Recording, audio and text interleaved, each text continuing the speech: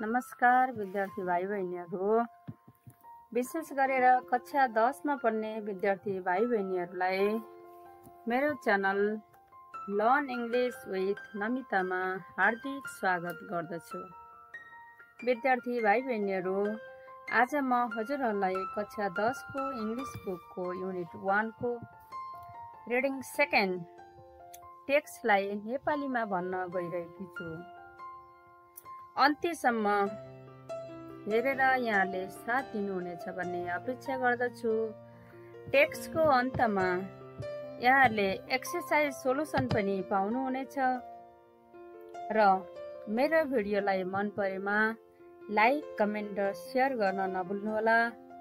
यस्तै अरु भिडियो हेर्न चाहनुहुन्छ भने मेरो channel learn English with नमितामा subscribe गरिदिनु होला। अब म आजको टेक्स्ट जुन युनिट 1 को रिडिङ सेकेन्ड छ त्यसलाई भन्न गइरहेको छु। यहाँले ध्यान दिएर धीरताका साथ सुनिदिनु हुनेछ।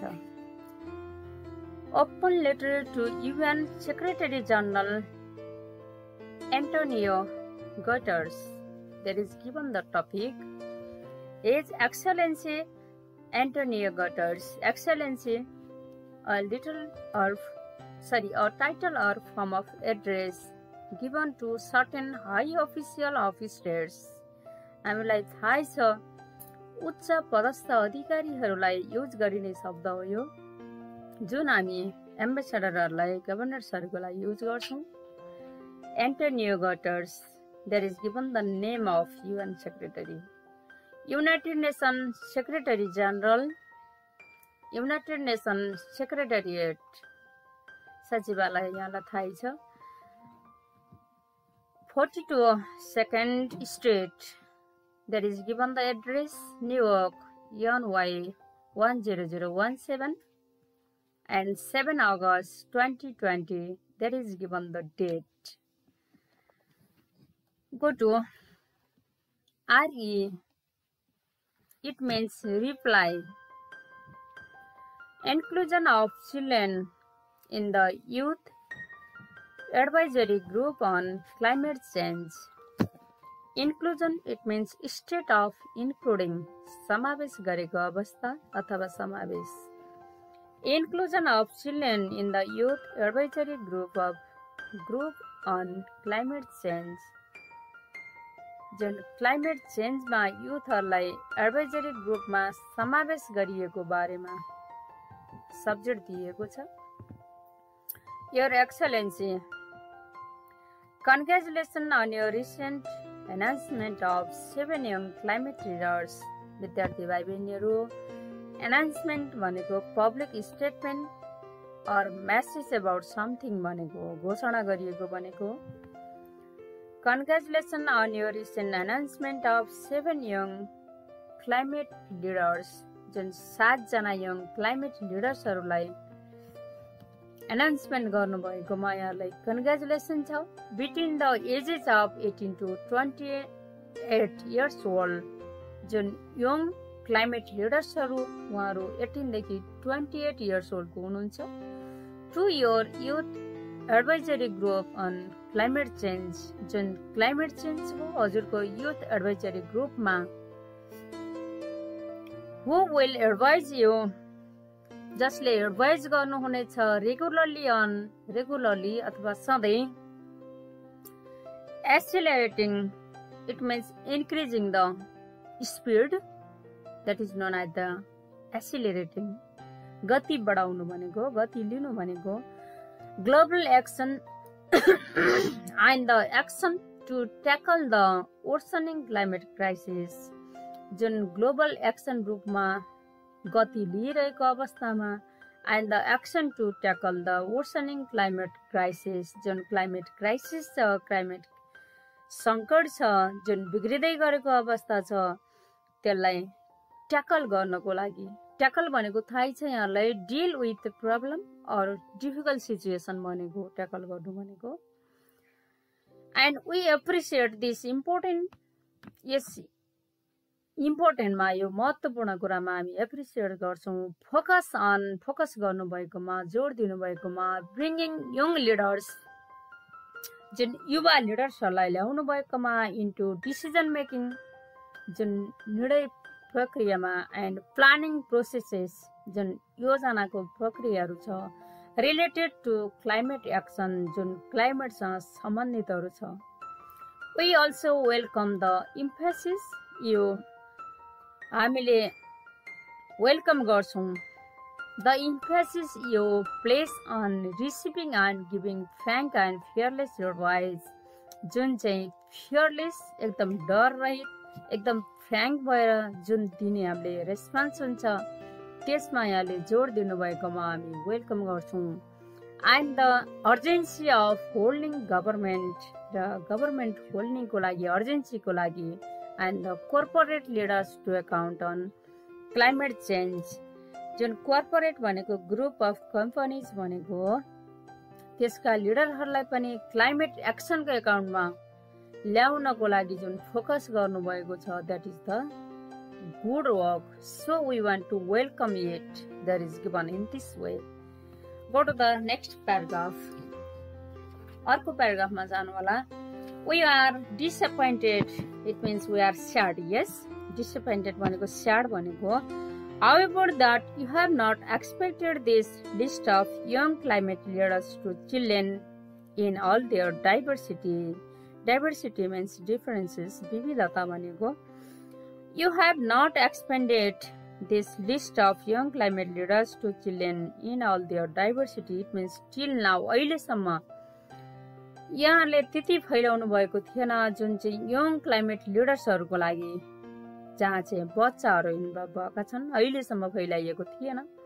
Millions of children took part in school strikes, र लाखौं बच्चाहरू स्कुल स्ट्राइकमा पार्टिसिपेट भएका थिए for climate action in 2019 climate एक्सनको लागि जुन स्कुल स्ट्राइकमा पार्टिसिपेट भएका थिए बच्चाहरू, एन्ड अर्ली 2020 एन्ड 2020 को सुरुमै, एन्ड डेमोन्स्ट्रेटेड देयर आउटरेज, जुन उनीहरूको आउटरेज थियो, outrage it is known as a feeling of anger, एकदम क्रोध भनेको, रिस भनेको, क्रोधको डेमोन्स्ट्रेटेड गरेथे भनेको प्रदर्शनी गरेथे, so गरेथे। And constructive solution in equal major, अनि इक्वल मेजरमा कन्स्ट्रक्टिभ भनेको यहाँलाई थाहै होला, हेल्पफुल, पोजिटिभ एन्ड प्रोडक्टिभ भनेको हो, जुन रचनात्मक कुराहरू भनेको हो, त्यसमा यहाँलाई थाहै छ विद्यार्थी भाइ बहिनीहरू। Constructive solution in equal major. They have been agents of change, they have been agent of change, तिनीहरू परिवर्तनका कारकहरू हुन्। In the क्लाइमेटमा, जलवायुमा। Debate using there channels of influence schools, तिनीहरूको जुन च्यानल छ त्यो च्यानलमा डिबेट गर्दै, influence schools, social media and street protest, जुन चाहिँ स्कुलहरूमा, सोसल मिडियाहरूमा, अनि सडक प्रोटेस्टहरूमा, सडकमा विरोध क्रियाकलापहरूमा। टु क्याटालाइज ग्लोबल एक्टिभिजम, क्याटालाइज भनेको initiate,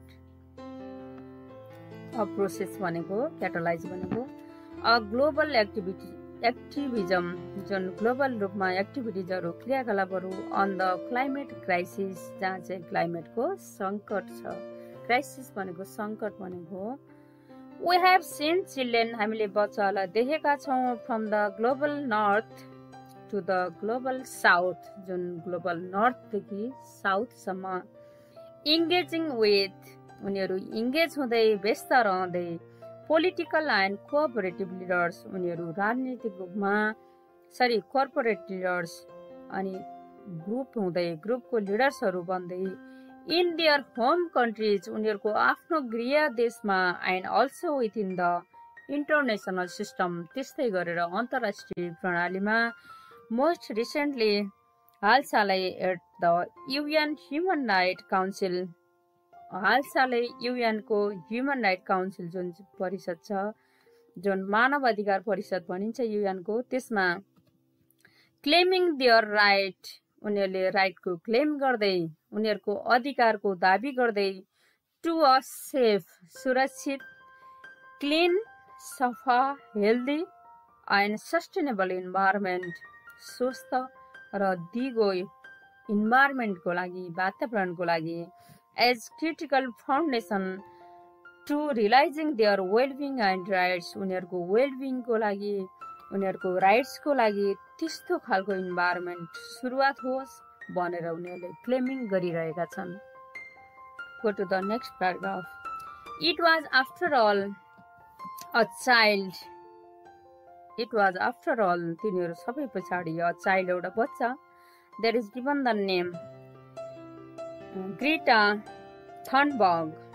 There is given the name of child, एउटा बच्चाको नाम हो है, Greta Thunberg, who sparked this global movement, who started, spark means started है, सुरुवात, this global movement, जुन यो विश्वव्यापी मुभमेन्ट छ, जुन विश्वव्यापी यो आन्दोलन छ, त्यसको सुरुवात उनले गरिन् थ्रु एन्ड कसरी त इन्स्पायरिङ सोलो प्रोटेस्ट इन 2018 मा उनी एक्लैले विरोध गर्दै मान्छेहरूलाई इन्स्पायरिङ गर्दै यसको सुरुवात गरिन्।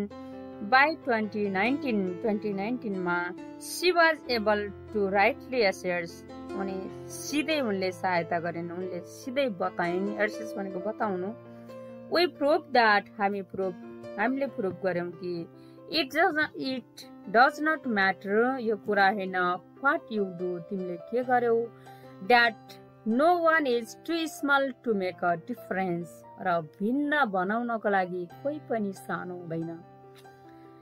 In 2020 children are saying the same thing, बच्चाहरूले त्यही कुरा बताइरहेका थिए। Like Fabrizio, a 16-year-old boy from Peru, पेरुबाट एउटा 16 वर्षको बच्चा, there is given the name Fabrizio, नाम दिएको छ बच्चाको, who told us, जसले हामीलाई बतायो, on a recent child-led online conversation, जुन बच्चाहरूले नेतृत्व गरेको अनलाइन कन्भर्सेसन छ हालैको, त्यसमा जुन पेरुका 16 वर्षीय बालक फेब्रिजियोले बताए। The future of children is at stock now, बच्चाहरूको भविष्य अहिले स्टक भएको छ। थाहा छ नि स्टक भनेको रोकिनु भनेको, हराउनु भनेको, लस्ट हुनु भनेको, something important or valuable that could be lost or on हो स्टक भनेको। And tomorrow will be to late, भोलि धेरै ढिलो हुनेछ। Children like Fabrizio are vocal in their anxiety, उनीहरूको चिन्ताको जुन भोकल छ, जुन आवाज छ, जुन फेब्रिजियो जस्तो बच्चाहरू, द्याट उनीहरू हुन् कि out dash to economic recovery, dash means move quickly भनेको छिटो जानु भनेको, टु इकोनोमिक रिकभरी जुन आर्थिक सुरुवात हो, विल स्कपर क्लाइमेट चेन्ज, स्कपर भनेको टु प्रिभेन्ट भनेको, अथवा फ्रस्ट्रेटेड समथिङ भने हो, केही कुराबाट फ्रस्ट्रेटेड हुनु भने हो।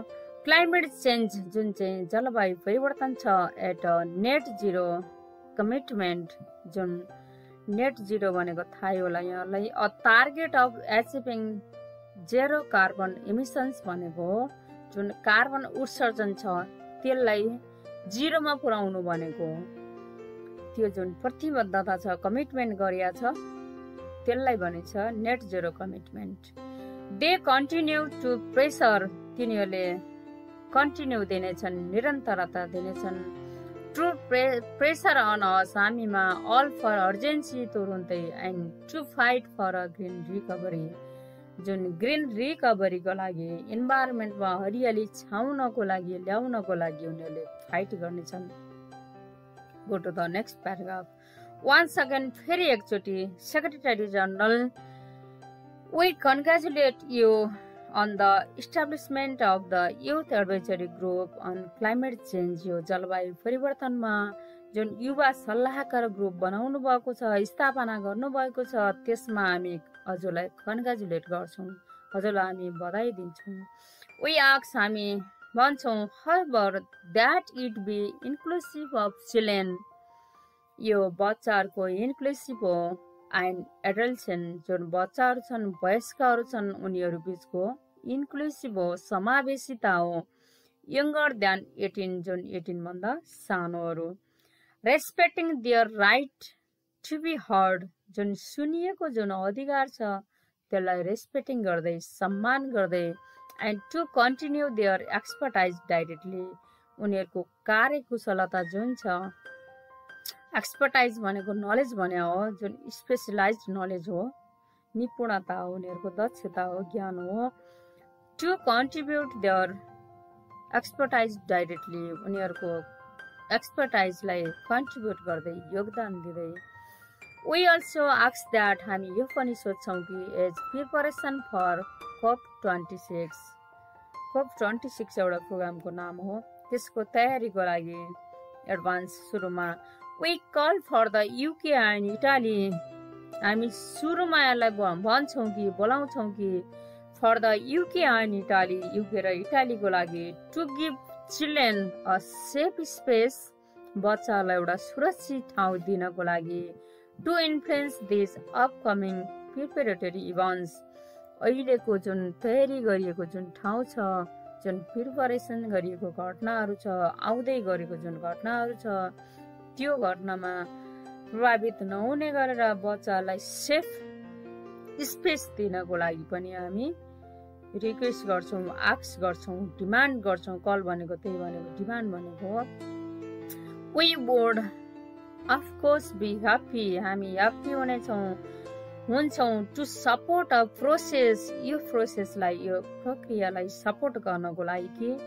फ्यासिलिटेट्स meaningful engagement with children facilitates भनेको सहायता गर्नको लागि meaningful भनेको अर्थपूर्ण भइहाल्यो engagement भनेको व्यस्त रहनु act of involving हो engagement भनेको with children बच्चाहरूसँगै across the globe on both your group and COP26 जुन COP26 छ र जुन हजुरको ग्रुप छ त्यो ग्रुपसँग इन्भल्भिङ भएर मिनिङफुल फेसिलिटेट्स गर्नको लागि हामी एकदम तयार छौँ हामी एकदम ह्याप्पी छौँ the children says in this way बच्चाले यसरी भन्छन् if the last 2 years have taught us anything यदि 2 वर्ष हामीलाई केही सिकाइएको भए इट इज दैट चिल्ड्रेन त्यो बच्चाहरू आर्म विथ इन्फर्मेसन हामी चाहिँ सूचनाले भरिएका हुन्थ्यौँ इक्विप विथ नलेज हो आर्म्ड भनेको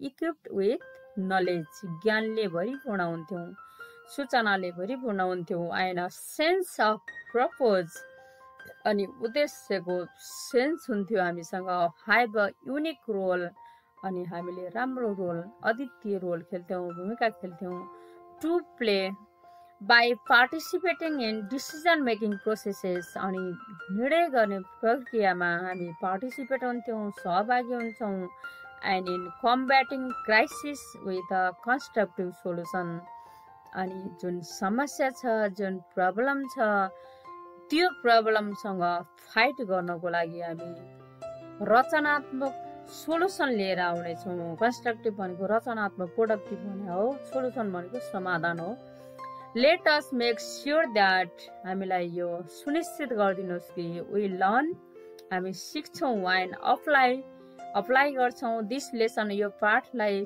to the planning process जुन चाहिँ योजनाको प्रक्रियामा related to climate action जुन चाहिँ climate action सँग सम्बन्धित छ sincerely yours there is given save the children child connect यो लेटर जुन थियो there is given open letter to UN secretary general Antonio Guterres भनेर जुन भनेको छ त्यो सेभ द चिल्ड्रेनले खुला पत्र चाहिँ UN सेक्रेटरी जनरललाई पठाएको पत्र थियो हस्त धन्यवाद